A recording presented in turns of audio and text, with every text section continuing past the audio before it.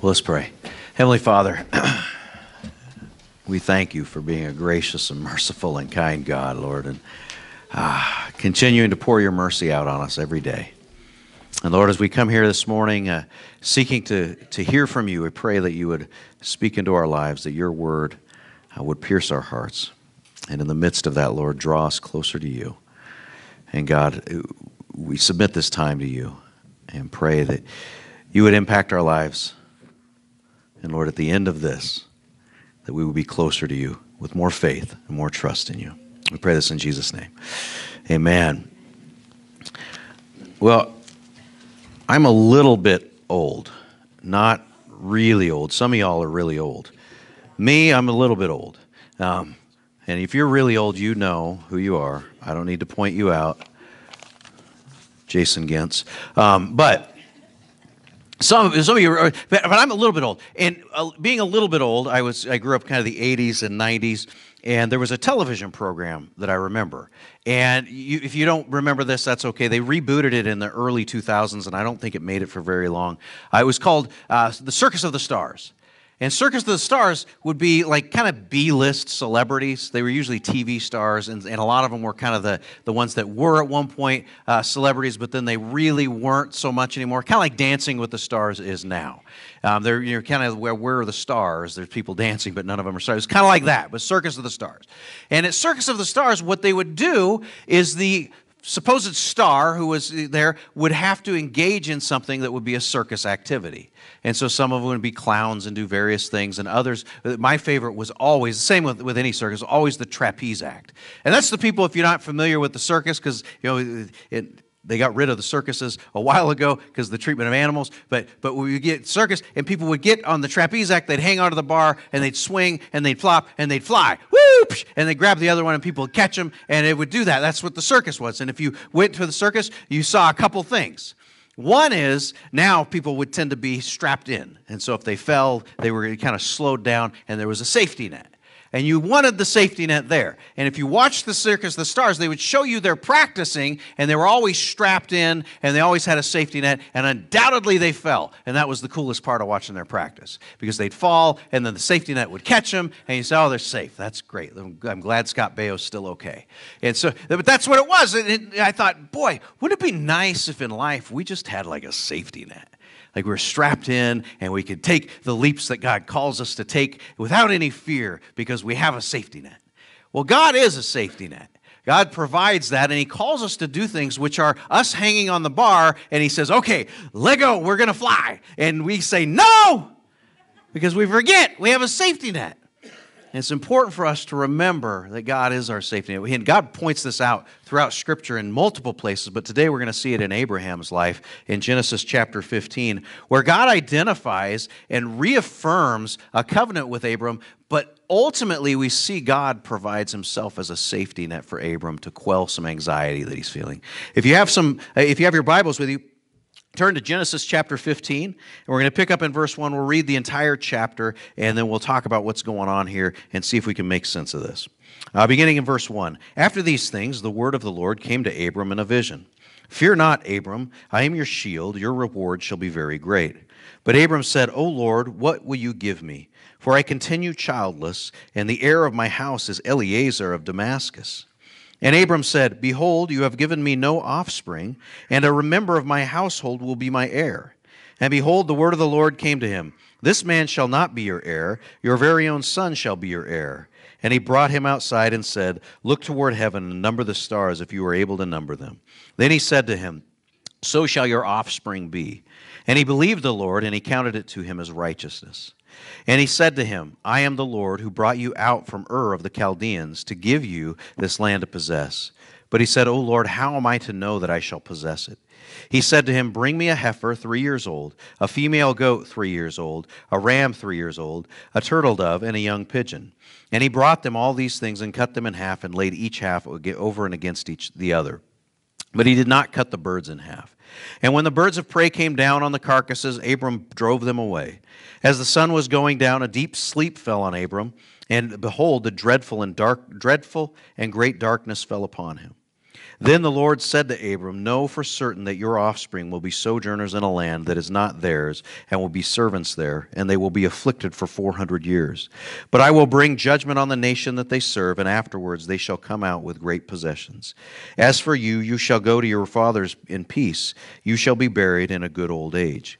And they shall come back here in the fourth generation, for the iniquity of the Amorites is not yet complete.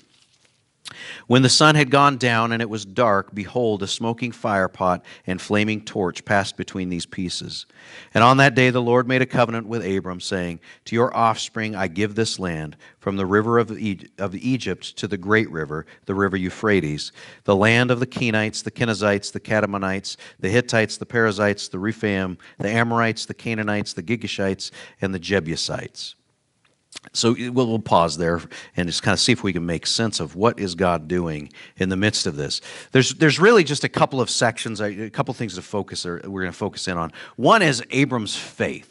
And then the second is going to be God's provision and God's assurance. But Abram's faith is interesting. In the middle of this, or at the very beginning of this, in verses 5 and 6, it reads, and he believed the Lord, and he counted it to him as righteousness. And really what we're looking at there is Abram's righteousness is established based on his belief in God, and based on his belief in what God is telling him. And for us, that's important, because what we look at here is the salvation for us comes through faith. Right? We get that. Okay, I'm saved by faith alone. There's nothing I can contribute to that. And we'll talk about that part in a second. But for Abram, we're seeing this as he believes God, and it's credited to him as righteousness. And what's interesting with that as we start to look at that is that Abram has a faith that God is going to follow through with what God has promised. So Abram looks at God and understands who God is, the presence of God, and identifies, okay, God is trustworthy in what he's promised, and he will follow through with this. And that's what's credited to him as righteousness. But the second part of that is I kind of have to ask, well, what's he believing in? He believes in God, but what is happening here in this moment that he believes God? And God's talking to him about an offspring. Now, Abram has no kids. Right? We know that if you know anything about the story. That's why he says, listen, God, you've made this promise. I don't see how it's going to happen. Is this guy over here part of my household? Is he going to be my heir? And the important part with that is that Abram has a lot of stuff. If we remember back through the storyline, he and Lot had to divide, had to split up because there was so much stuff that the land couldn't support them both. So Abram has all this stuff. He has servants. He has all of these things. And later on, we're going to find his wife has handmaidens and all this stuff. He's got a lot of stuff. But the one thing he wants is offspring. Now, we saw some offspring running around here earlier, and some of y'all thinking, no, that's a terrible idea, right? But that's all he wants. He wants offspring. But we look at that and think, man, this is interesting because God wants that for him. And that's God's will. And what we find here is Abram's desires match God's will. How interesting that is. And that's counted to him as righteousness. He believes in God. His faith in God matches, and what he wants from God matches ultimately what God's design is for his life. It's interesting. We live in a time where oftentimes we think of this, there's this misnomer, and it's usually in Western churches. It is kind of where you find this. You don't find this in like third world churches, because the idea of, it's called prosperity gospel, which is if I pray for it, then I should get whatever the desires of my heart are, God's going to give to me. And you don't see that a lot in third world countries, because if the desire of my heart is, a car, that's not really a possibility there, right? And so we look at that and have to think maybe we've got this wrong. But it's built on a couple of false premises. And a couple of taking some scriptures out of context. One of the things that Jesus says in Matthew 7 is, or which one of you, if his son asks him for bread, will give him a stone? Or if he asks for a fish, will give him a serpent? If you then who are evil know how to give good gifts to your children, how much more will your Father who is in heaven give good things to those who ask him? And often we can take these things and pervert them into something that they're not supposed to be. Well, if I want something, then I just go to God and ask him. A former pastor that was here, actually Dave Bessler, who had planted the church with me, he used to show a video it was called the Trunk Monkey. And you may or may not have seen it. But the Trunk Monkey would be this monkey. You'd have your car, and you'd have a monkey in the back. And it was a chimpanzee, and he always had a tire iron or something. And if somebody's coming up to your door and they're screaming at you, you hit the Trunk Monkey button. The hatch opens up, the Trunk Monkey comes out, bonks the guy on the head, and then the Trunk Monkey climbs back in the trunk. And so a lot of times we treat God like a trunk monkey. We got God in the back. I'm driving down the road. Hey, something happened here. I better hit the trunk monkey. And God comes out, bonks the trunk thing on the head. It goes back in the trunk. We don't have to deal with him anymore. That's not how it works. But we live life oftentimes like that. We live our prayers like that. We look at it and say, well, I've got this faith in God. And so we live our lives in the capacity like that. But shouldn't the desires of our heart match God's desire and will in our lives? I'll share with you something I didn't share at the first service. Mostly so I can embarrass my kids, because I love that. I live. I mean, if you don't have kids, if you're like young and you're thinking, I want to have kids someday, one of the greatest joys for a parent, and I didn't realize this because my dad was such a jerk about it. I didn't realize how much fun he had just messing with me. It is so much, it's a blight. It is the joy of parenthood. So you have a whole bunch of them because, man, it's just, I've got the next 18 years of messing with kids. I'm going to stay young forever. But I digress. It wasn't always that way. I remember when my wife and I, we'd talk about kids. She wanted 4 kids. Can you imagine 4 kids? Oh, that would be sweet. That's not very many. And I wanted 2. We settled on 3. We got 10. It was around 4, I remember sitting, and God had shifted in our lives and changed, because my desire was I wanted stuff, right? I got a master's in psych. I'm going to run a business. I'm going to do all this. I'm going to gather all the stuff I can. I'm going to have a nice big boat and a yacht, and we're going to go sailing, and if I want to fish, I'll fish, and I'll go and do all these things, and I'll just have it, and the kids will get in the way. And so we have 3. Well, 3 is probably enough for anybody. Sitting on the couch in a chair in our bedroom, and I sitting there with my wife, and I'm kind of just going, hey, I had something to talk about, which is never good, right? If you have a spouse, you know, if they say that, something heavy's coming. And I look at her and I tell her, I feel like God is saying we need to let him control the number of kids we have. And I kid you not, she says, oh no. That's the same thing I feel like he's been saying. Which now we're in real trouble. This is how you have 10 kids, by the way. You listen to God, and boom, all of a sudden there's 10 kids show up. But the desires shifted. No longer wanted the boat, no longer needed the money. No, it was because of God shifting. The more we followed after God, the more he shifted what our desires were. The desires of our heart began to reflect his desire. Now we'll fast forward. I get 10 kids. I'm sitting at the car shop, getting a car for my wife, and I'm sitting there across from the guy doing finance, and he's got 1 daughter, and he's going to have a 2nd daughter. And he says, you have kids? And I says, yeah, I do. And he says, oh, how many do you have? I said, I have 10 kids. Oh, my goodness. And he looks at me, he says, I don't understand how I've got 1 daughter, and we're going to have a 2nd. I just don't think I have enough love. And I looked at that, and I thought, man, you don't get it. It's exponential. And I wouldn't know that had I not followed, had I not listened to God. Exponential. I had 1 son, and I realized, man, we jacked up. Something's wrong. Let's have another one. And then we got the first 3, and God said something's wrong with all of them, so we got duplicates.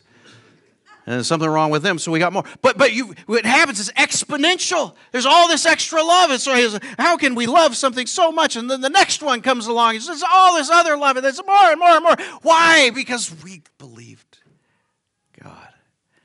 And we allowed him to change our desires, so our desires matched his will. So you look at this with Abram, and Abram's desires align with God's design. And God assures him, listen, this is going to happen. Don't sweat it. I'm God. I got you covered. You're just hanging on the trapeze. I'm your safety strap. I got everything. Don't worry about it. Just take the leap. That brings us to sort of the second thing that we can kind of see here with Abram is what does his faith cause him to do? With Abram, it's interesting because we don't see this big giant act here. Later on with his life, and we're going to read about it in Hebrews or in James's account of Abram's righteousness, but we don't see it yet. He has to do. There's a major act in Abram's life where he is called to offer up his son. But in this moment, there's a small act of obedience that Abram has to do. You see, he's having these doubts, and he says to God, how do I know this? And God says, go gather these things.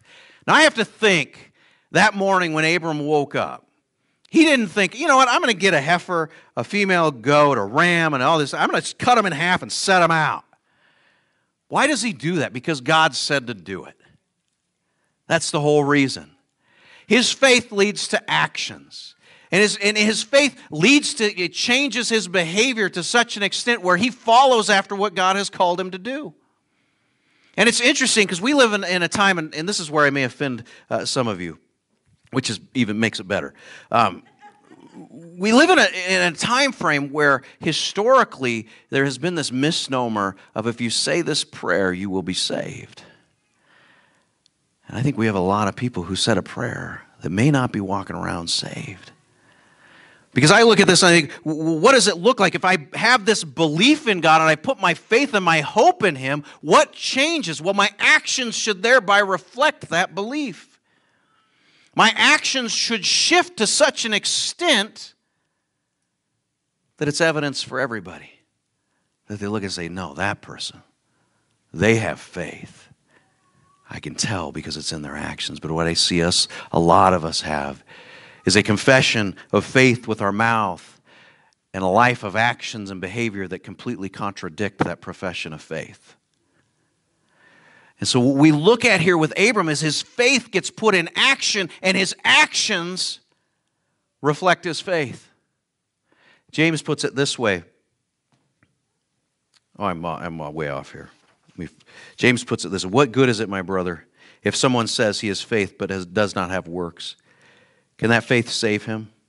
If a brother or sister is poorly clothed and lacking in daily food, and one of you says to him, go in peace, be warm and filled, without giving them the things needed for the body, what good is that?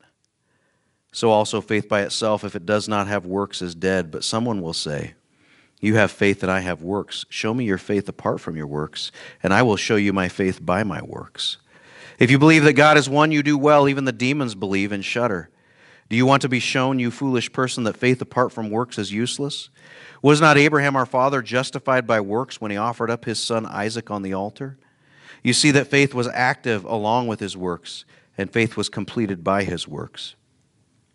And the scripture was fulfilled that says, Abraham believed God, and it was counted to him as righteousness, and he was called a friend of God. What James is saying and not saying is he's not saying you're saved by your works. But what is being said is your faith should lead to action. That action should be reflected and reflect the faith that you have and the one you profess to have faith in. And so when we look at this, we have to understand that ultimately the desires of my heart will start to reflect the desires of God and God's will in my life, and that will impact my actions so others now can see the testimony alive. But what we do is a great disservice by professing God will give you the desires of your heart, and we fail to acknowledge the first part of Psalm 37:4. You see, the first part of Psalm 37:4 reads this: delight yourself in the Lord, and He will give you the desires of your heart. If I delight myself in the Lord, guess what? The desires of my heart reflect that delight. And ultimately my actions begin to go in that direction. But what's interesting with this is we consider Abram and this situation, and this is a very small step that he has to take. In Hebrews, we read of massive steps and massive things that are conquered when we read in Hebrews 11. And what more shall I say, for time would fail me to tell of Gideon, Barak, Samson, Jephthah, of David, and Samuel, and the prophets, who through faith conquered kingdoms, enforced justice, obtained promises, stopped the mouths of lions, quenched the power of fire, escaped the edge of the sword, were made strong out of weakness, became mighty in war, put foreign armies to flight. What's interesting with this is I look at that and I think, man, that's the faith that I want, right? I want to shut the mouths of lions. Put me in the lion's den, God. And then I realize, whoa, wait a minute. And the lion's in the lion's den. Don't put me in there. That's one for Cyril. Put Cyril in the lion's den, God. Let's see what faith he has. But we look at this and we think this faith is this massive steps, right? I got to take these huge leaps, and we're on the trapeze and we're swinging, and God says, just let go. It's not that far. God said to Abram, go gather these animals. I'm going to show you something. I'm going to answer your prayer. I'm going to show you something. And what does Abram do? His actions reflect, okay, God, I trust you. I'll do this. I've told this story before of my call to be a pastor. And it was, I can take you right to the spot if you haven't heard it. It was at Calvary Chapel, and I, just to be brutally honest, I still smelled like booze from the night before. And I'm sitting at church. I'd committed my life to Christ. I still had some baggage that I was carrying, like we all do. We come into church, we got our bags, we set them down, hope nobody sees them, right? And that was me. But I come in and you can smell it. Oh my gosh, that guy's got some baggage. And I come in and I'm sitting there, and I remember the moment as the pastor's preaching and I'm praying and I'm doing this, and I remember the moment that God said, I'm going to have you do that. And I remember thinking, ain't no way. You can't get me from here to there. That's not going to happen. But then I also said, I remember this distinctly, God, I will do whatever you tell me to do. And my wife and I then began to volunteer in children's ministry, which if you want to be trained to be a pastor, that's a great place to start. If you can get kids to pay attention for 5 minutes, you are phenomenal. And so, but it was, God, I'm just going to do whatever you ask me. I have no idea how you're going to do that. I even doubt, God, that you could do it. But I'm going to do whatever you say. Abram has his doubts.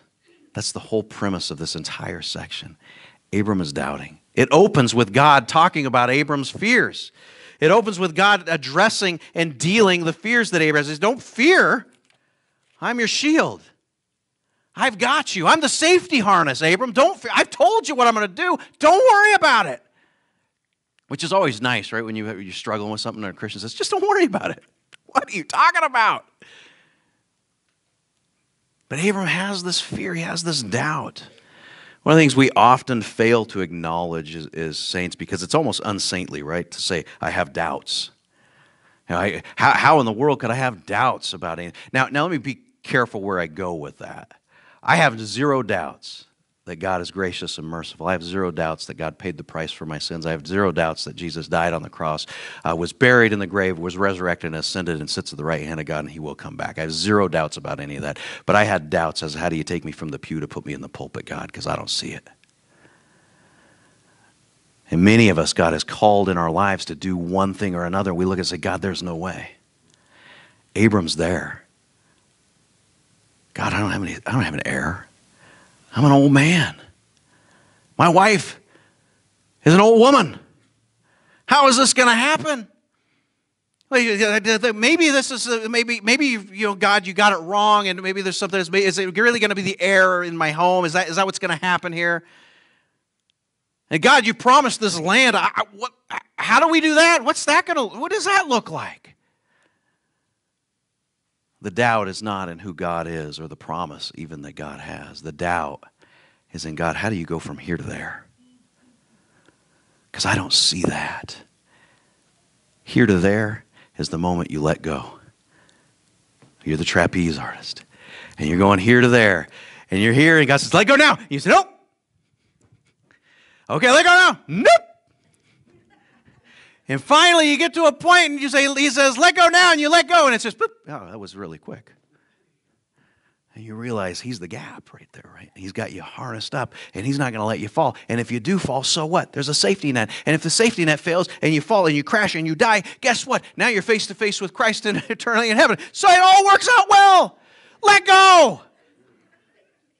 That's how it works. We got nothing to fear. Woo! And so we swing on the trapeze, and some of you have seen these guys be people with faith, and they're swinging. Woo! We're letting go, doing flippity-doos, landing over here, and they got one hand. I barely got it. This is great. And they're enjoying the ride. And man, I wish I had faith like that. How do they have faith like that? Because they understand God's safety net, and they looked at it and said, God, I know you have promised this.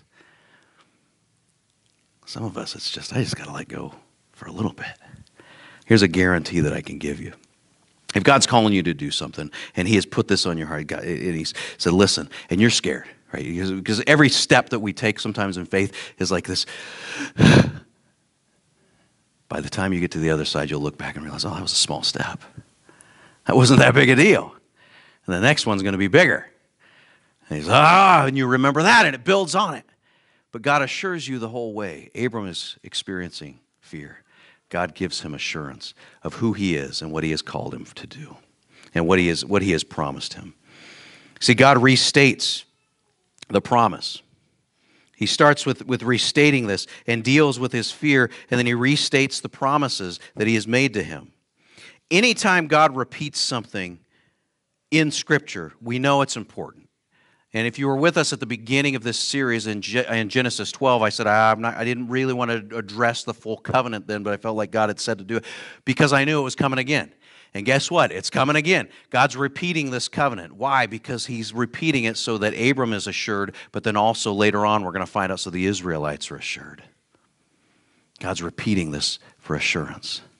Now, I know many of you would never guess this, and in fact, some of you will probably argue against me on this. I tend to be emotional. And with that, I tend to get angry. Now, I know most of you would think, absolutely not, Steve. I can't see it. Right? But I will get angry, and once in a while, something will pop. Usually it has to do with a little kid in my house. And because kids figure it out quickly. Hey, watch Dad. His head will pop off if we do this.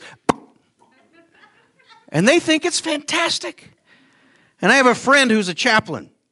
And he said to me, Steve, it seems like you might have something going on here. You got to calm down. And I said, I would. He said, would you meditate? And I go, what are you, some kind of weirdo?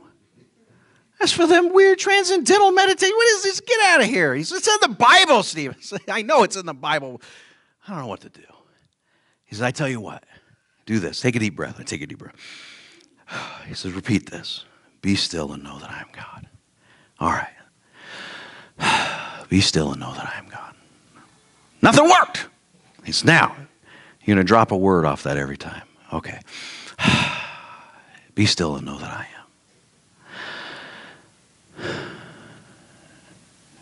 Be still and know that I. Be still and know that. You go all the way down. Don't fall asleep. All the way down, and you end up with be still and be. That repetition reminds you God is who he says he is. God is there. Be still. I got this covered. I'm your safety net. And I can't tell you how often I use that. People have no idea what I'm doing. I'll be sitting there breathing, saying that in my head, repeating, I know who you are, God. I know your promise. And it comes in very handy when you're at a football game. And your son is on varsity. And he is a defensive lineman that nobody can stop. And you look at it, it's like he's getting back there and he's destroying. He's like hurting kids in the back. It's awesome. He's like, yeah. And he's throwing people down, giving them concussions. And you're like, that's my boy. Because every dad, that's what you want. Just go and just break his arms. Do something. It's awesome. And just, And then he's done it so well that the coach on the other team just tells the kid on the offensive line, just hold him. Which if you've ever played offensive line, you can't hold on to somebody like that. It's holding. And you're in the stands and you're watching and they've wrapped him up and they're like tackling him. And you're waiting for the flags and there's no flags and your anxiety's going up and you're about to yell something that you know you shouldn't yell, but it's on the edge of your mouth. Be still and know that I am God because I'm going to kill somebody. Repetition. God repeats his promise. He repeats the promise to us. Repetition of God's word in our lives will quell this anxiety, reduce the fear, allow us to refocus, allow us to be established on, okay, God, I know who you are. I know the safety net's there. I know I can let go of this. And as we move forward, we see as that transpires and we start to look at that, what does that mean for us? Okay, I've refocused. Okay, God, I get it. And it allows us to get back to what our job actually is. Now, as a parent, I believe wholeheartedly that you have a significant job with your child. The number one job for every parent, especially, and I usually use this for dads, but especially for dads, is you should be able to ask your kid, what is my job? And they should be able to say, keep me safe. Right? That's what I think one of the number one jobs for dads. So when my kids were growing up, the younger ones, I said, what's my job? Keep me safe. And their job, they have a job too. It's not just a one-way street. The kid's job is, okay, what's my job? To keep me safe. What's your job? To do whatever you tell me to do. Because and sometimes it would be, you need to do that because right now you need to be kept safe from me. And so it's a two-way street. And so we look at it and say, okay, what's your job? It's the same thing with God. God, I know you're God. Steve, what's your job? To do whatever you tell me to do. How much easier it is. God refocuses you, gives you the purpose. Do whatever I said, because it's going to work out wonderfully for you. Have 10 kids, Steve. It'll be great. 10 kids is awesome, by the way. I love 3 of them. The other 7, I think, are transplants from somebody else. And then what God does in this moment, we might miss what God is transpiring here. Abram has cut this stuff up. He's got it separated. At that time frame, what would happen is if 2 people made a covenant, they would walk through this. They'd hold hands, and ultimately it's basically they're notarizing. They're putting their signature on it and notarizing. Now they're bound. And it's been bound in blood and in life, and so that's it. What you may not pick up in is God is the only one walking through this. This is a covenant that God is making to Abram and to the nation of Israel, this promise. And God is the one responsible to do it. Everything is on God's shoulders on this. Abram has nothing to do other than really just obey and watch it unfold. Now that's important for us because what we look at and what we may not grasp is when I preach, a lot of times I try to get us to think of it in terms of what's going on at that time in their minds. And with this is what's going on in the mind of Abram. We look at that. But what we don't often think of is this is being written down by Moses at a later time. This has been handed down, and it's one of those things that the nation of Israel, they're much better at. I almost feel like I need obligated to explain this. They don't have Google to look stuff up. What was that again? Google it. They had to memorize stuff and remember it. So when they transferred stuff down, it was accurate. So Moses then, when they're in they're wandering around and they're going through and he's pinning this stuff down. Oh yeah, we're writing for the Pentateuch.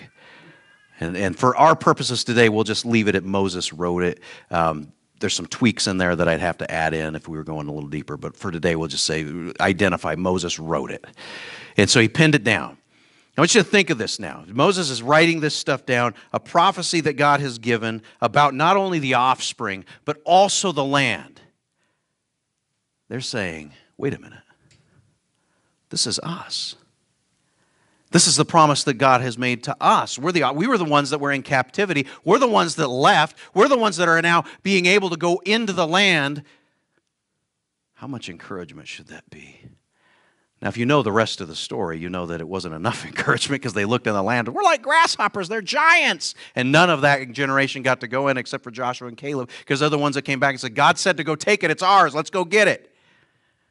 Which sets up the book of Joshua. If you've ever read the book of Joshua, if you're a guy, you have to read the book of Joshua. God's throwing like hailstones and killing people. It's awesome. It's war, and it's the cool book. If you want war and all this carnage, man, God's just wiping people out because he gave them the option. Get out. No. Well, then you have to be a part. No. You're dead. He's God, right? That's how it works. Do what I said. No. No. That's more the Catholic part of me. Come on. Do what he says, or he's going to kill you right where you're sitting. That's not how it works.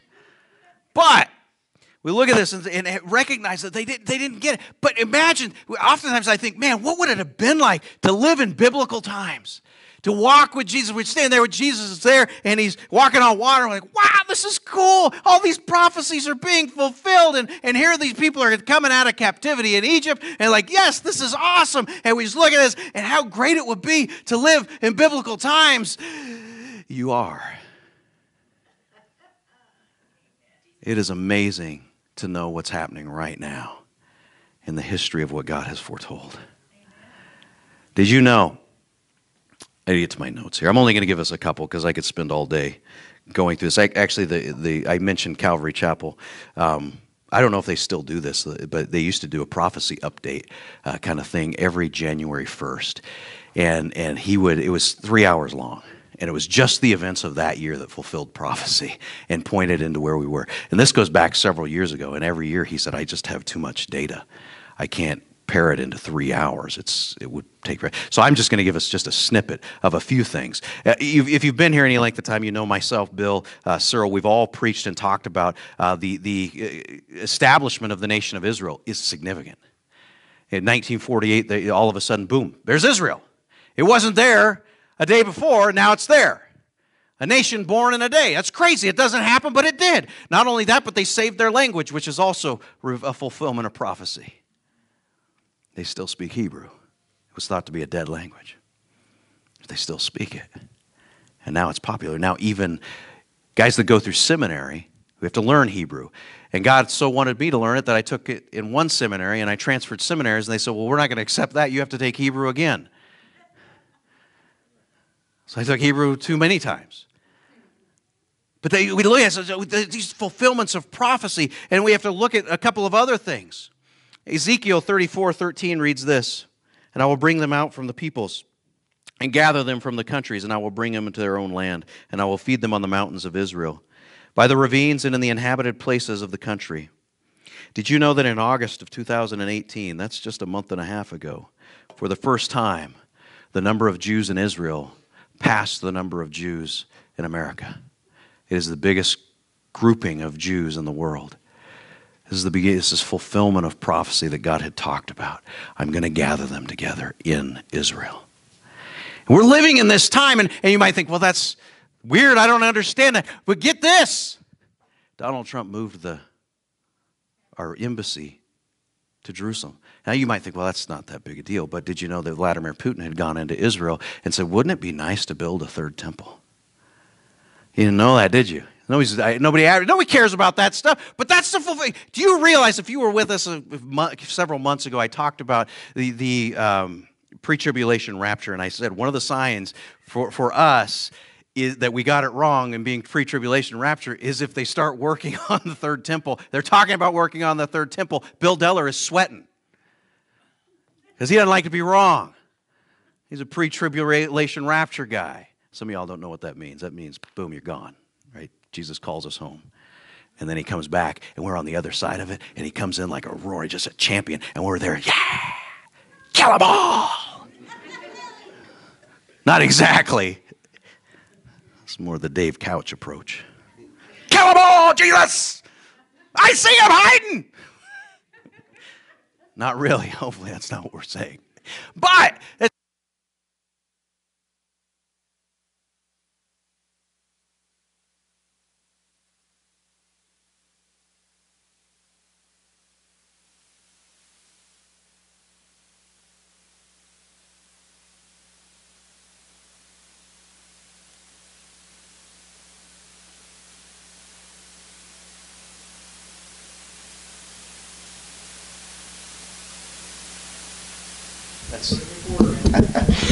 sermon's over.